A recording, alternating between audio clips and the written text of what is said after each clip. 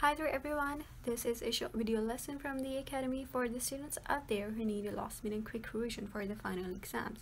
So this lesson will basically cover George Orwell's momentously popular fable Animal Farm, which is a mocking allegory of the Russian Revolution starting in 1917 leading up to the events of 1945.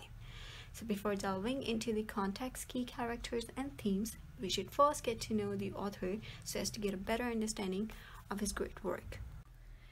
Deeply an English intellectual and a political writer, George Orwell was born Eric Arthur Blair in British-controlled India, but he used his pen name for his literary writings, pen name of George Orwell. He used his writings with the basic aim of trying to change the world for the better, and he actually did that. He deeply observed the 20th century socio-political circumstances around him, which included class stratification and revolutions turned disaster, which he quite explored in Animal Farm and in his another dystopian novel called 1984. So basically through his writings, he became a leading voice in the political and social issues that were left unvoiced in his era.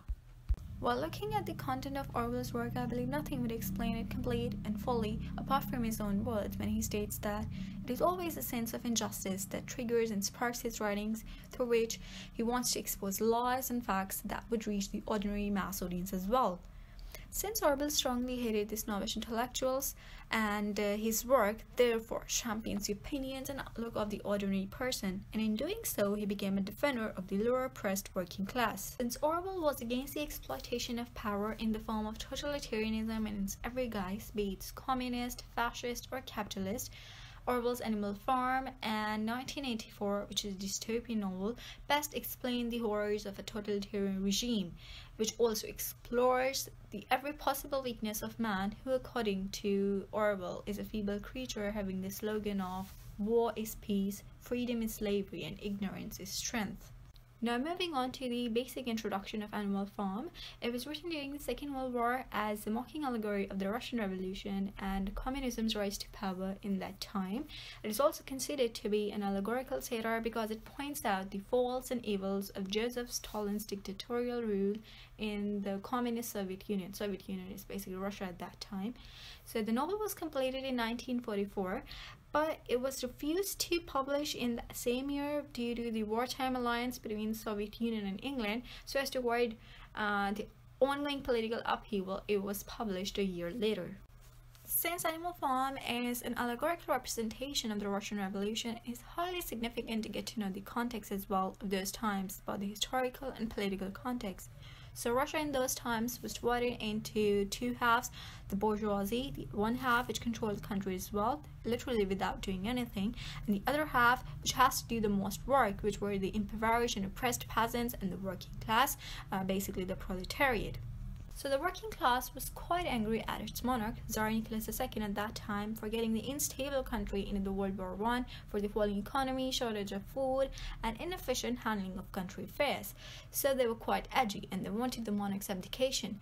This whole scenario gave rise to Russian Revolution, which starts with the overthrowing of the monarch, Tsar Nicholas II, and it completely ended the monarchy in Russia forever. When the Tsar was overthrown, Vladimir Lenin, a Russian intellectual revolutionary, seized power in the name of the Communist Party, which was based on the noble ideals of equality and freedom, basically for the oppressed working class, the peasants, which were not given the proper and equal rights in Tsar's regime and rule. So with the starting of this revolution, it eventually gave rise to a civil war in the country between the Bolsheviks, which were the communists, also known as Red Army, and the non-Bolsheviks, the White Army, which were the other political and social fractions inside the country and are thus non-communists, in trying to gain control of the newly formed Soviet Union. But it all ended up with Bolsheviks gaining control of the whole Soviet state.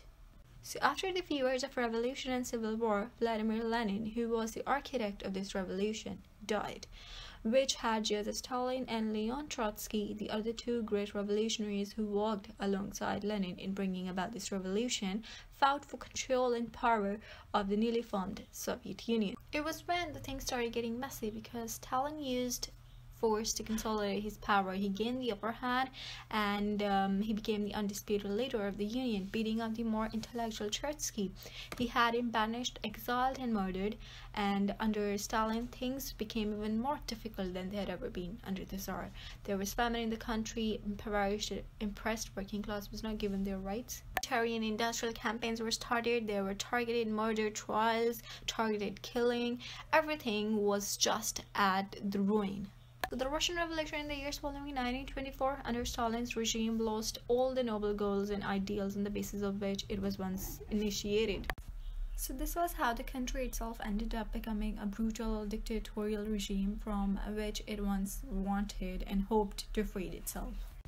Heading on to the summary or plotline, the novel setting is England, where Mr. Jones' manor farm is located. Mr. Jones treats his animals very cruelly and badly. One night, all the animals gather to hear Old Major, the oldest of the pigs, while he describes a dream he has about a world where all animals live free from the tyranny of their human masters. Though the Old Major dies soon after the meeting, but the animals, being stirred up by his philosophy of animalism, plot a rebellion against Mr. Jones under the leadership of pigs, two powerful pigs, Snowball and Napoleon. The animals got success, but since the rebellion got started under the leadership of pigs, so they now themselves become the most powerful masters of the farm after Mr. Jones is ousted. They now gain the whole mastery.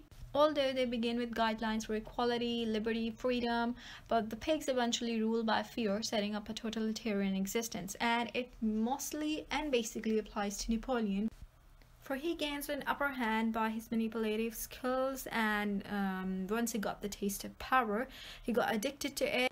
Since Animal Farm is an allegorical account, there are direct parallels between the historical figures and the novel characters themselves. So Mr. Jones represents Tsar Nicholas II. Old Major is a combination of Karl Marx and Vladimir Lenin. Napoleon represents Joseph Stalin. Snowball represents Leon Trotsky. Neighboring farmers, Mr. Frederick Pilkington, basically refers to Germany's and Britain's role in the Russian Revolution, while the boxer, the cart horse, basically represents the proletariat, the working class. Animal Farm's success as a fable and allegory lies in the characters' direct parallels to the historical figures. Old Major represents a combination of Karl Marx and Vladimir Lenin in the same way, as he was the one whose vision of socialist utopia serves as inspiration for the rest of the animals to stir a rebellion. Just like Karl Marx's theory of communism and Vladimir Lenin's working on it stirs up the other leaders and revolutionaries to start and initiate a new movement in the form of Russian Revolution. Napoleon represents Soviet leader Joseph Stalin because he appears to be the formidable leader of Animal Farm after the rebellion uses military force to intimidate the others and consolidate his whole power, just like Stalin did to gain an upper hand and control all the power for himself. Snowball represents Leon Trotsky in a way because he is the one who challenges Napoleon for control of Animal Farm because he is more intellectual, passionate, and eloquent. In the struggle of power between Napoleon and Snowball, just like Napoleon did defeat Snowball, the same happened in the history when Stalin tried to gain an upper hand, and he did defeat Trotsky by had him exiled, banished, and murdered. Boxer is that cart horse whose incredible strength, dedication, and loyalty play a key role in the early prosperity of Animal Farm, and in this way he is a representative of the working class, the impoverished, oppressed working class, the proletariat, who always works for the success and prosperity of the Soviet Union without asking anything in return and without asking questions. Napoleon is always right was his motto. Squealer represents Russian media because he's the one who spreads Napoleon's propaganda and justifies his every vile act and how pigs need to take control of all the resources, and in this way spreads false statistics pointing out that how the farm is gaining success under their rule and regime. Besides being a fable and allegory, Animal Farm also appears as a political satire because it is a bitter attack on Russian Revolution in particular, while on the other revolutions in general.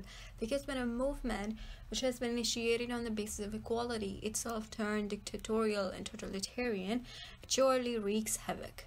So he himself states in purpose for writing Animal Farm that he basically attempts to fuse political purpose and artistic purpose into one whole, and he artistically did amazingly great job. Through his greatest anti-totalitarian novel, Orwell attacks the idea of a perfectly dictatorial communist regime by painting a terrifying picture of a dystopian world. And through this, he just not attacked Stalinism as one instance of totalitarian regime, but basically he also criticized its every form and guise, whether it's working and wreaking its horror in fascist Germany, in Spain, in capitalist America, in his native England even, and also in the Soviet Union. One of the prevalent underlying themes in Animal Farm is exploitation, which is beautifully explored, that how social stratification occurs when the power-drunk holds absolute rule over an overworked and naive underclass. And in doing so, they exploit this class for their own personal gains and means. Moving on to the next theme of deception, the pigs who control the Animal Farm, basically Napoleon, constantly keep in line to the other animals just to maintain their unquestionable rule and power over the Animal Farm, and it could be best explained through the way they modify the 7 commandments just to suit their own main purposes. And so, with trickery and deceit, Napoleon justifies his every questionable act to the other animals. Since Animal Farm shows how totalitarian society can emerge after rebellion initiated on the basis of equality and freedom, corruption looms large as the basic theme throughout the whole novel. And so through this, Orwell is trying to show that how absolute power corrupts those who rule the country. The other highly significant theme is that of the use of language as a tool of manipulation, and it is quite beautifully explored in Animal Farm that how crucially important is the power of language in molding and shaping the thinking and opinions of the mass audience. And in doing so, Orwell is warning us against the manipulative use of language, and in the novel, Schuyler has been shown as Napoleon's propagandist, as that character who deceitfully and eloquently tries to convey to the animals and tries to make them believe that whatever Napoleon is doing for their own good. So in one way or another, all these themes are beautifully interconnected and linked together, whether the manipulative use of language, the corrupt masters, and the deceit and deception, treachery they use to exploit the lower working class. In all this way, it has been very beautifully woven together into the fabric of this novel. Now moving on to the significant quotes from the novel. 4 legs good, 2 legs bad. All animals are equal, but some animals are more equal than others. These are the modified version of the 7 commandments. Then the creatures outside look from pig to man, from man to pig, and from pig to man again. But already it was impossible to say which was which, and these quotes quite contain deep meaning in themselves. I also try to chart out some of the significant questions that gives an insight into how the possible questions could come up. Please feel free to mention any important work of literature you want to have a lesson on. So that's it for today's lesson. I hope you guys have found it useful and informative. Thank you for listening.